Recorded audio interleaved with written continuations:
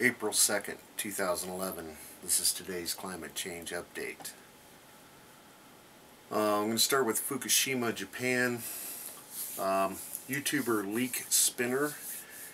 He's got a couple of really good reports out. Fukushima Daiichi, latest update, part 1 and 2. I will connect those links down below.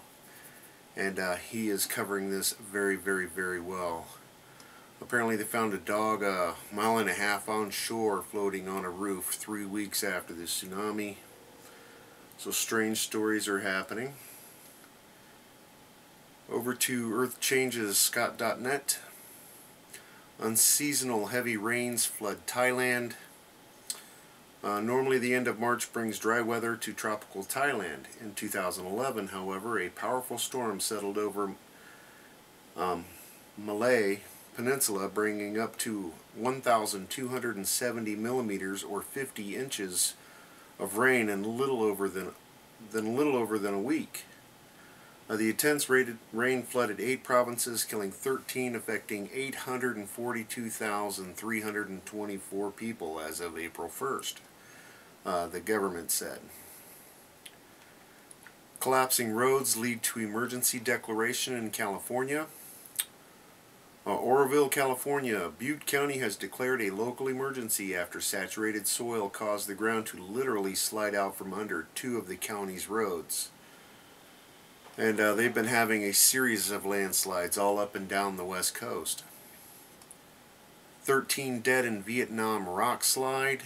At least 13 people were killed and several others trapped beneath large boulders after a rock slide at a quarry in Vietnam, an official said on Friday. Now, they were saying continuous rains over the past few days might have been the reason for the rock slides, adding that hundreds of rescuers have joined the search for the remaining victims. Yesterday, they've got the story on U.S. tornadoes, storms bruised Tampa Bay area, and again, that was all over the news. Extinction Protocol's got the California story with the landslides. They've got a fear piece here. Mounting disaster, see doomsday bunker sales skyrocket 1,000% in the United States. Everybody's getting bomb bunkers. We had a strong earthquake in Crete. They felt it as far away as Israel, Egypt, and Turkey. On the magnitude 6.0, 5.9 according to the USGS.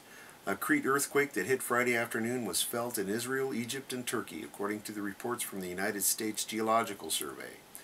Police in the southern coastal town of, I'm not going to kill it, said the quake struck around 4:30 p.m. and though it was strongly felt, no injuries or major damage has been reported.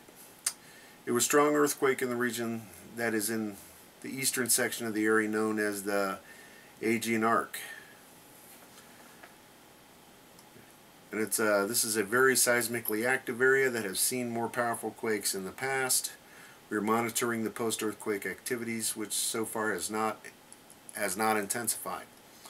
So again, Greece is a very active area. You got to think the Greek gods, the shaking mountains, and the volcanoes, and very active area in Greece. Tal volcano exhibiting signs of increased unrest in the Philippines.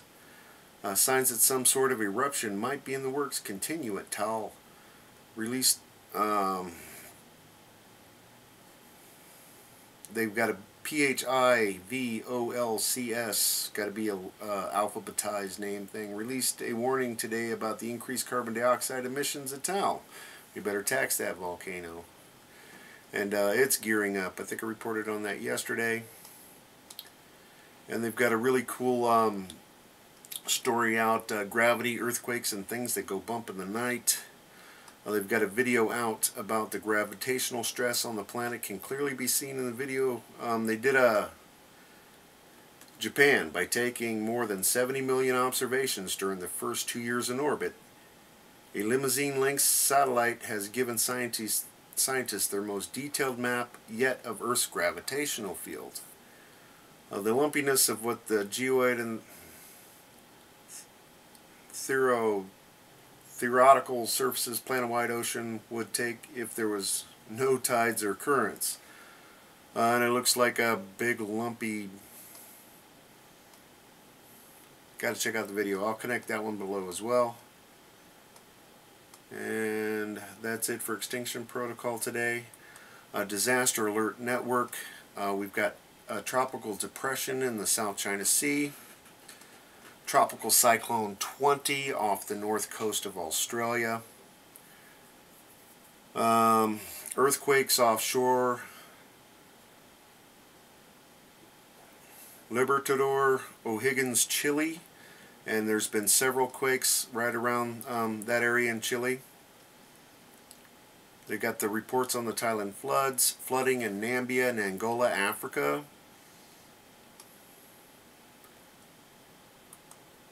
The Vietnam story. More earthquakes off the coast of Japan. Earthquake near Yellowstone National Park. This event has been reviewed by seismologist 4.1 on April 1st at 12:56:28 UTC. I've seen 4.0 earthquakes out of Yellowstone before, so it's not a big panic situation, but it's definitely an active area.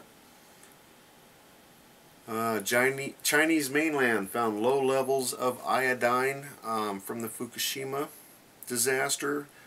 Avalanche in Europe, Switzerland. 3 skiers have died in a massive avalanche in the southern Swiss Alps, the second in a week. 6 others escaped. We have a nuclear event in Czechoslovakia, the Czech Republic. An official says the Czech nuclear power plant is shutting down one of its 4 reactors due to a pipe leaking irradiated water. But they say there's no big public alarm. It's a small leak, and they shut it down as a precautionary measure. Radioactive iodine 131 continues to be detected in Hong Kong. 5.9 off Japan. Death toll official 11,620 from the earthquake tsunami in Japan.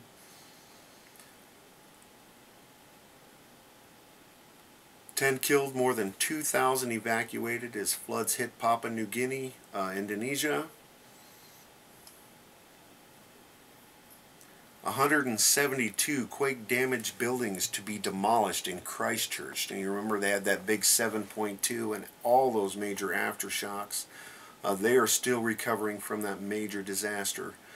Let's not forget, check out what's going on in Port-au-Prince, Haiti. And you want to see what NATO's FEMA camps are going to do for you. Check out Port-au-Prince, Haiti. And radiation detected in beef near embattled nuclear facility in Japan. So the radiation problem just intensifies. And again, I'm going to link those 2 update videos below. He describes what's going on much better than I ever could. And that is about it for today. Again, if I missed anything, please let me know. Let's get all this semi-cataloged and let's figure out what's really going on. Again, attach your videos below, attach your comments below, and enjoy while you can. Thanks, everybody.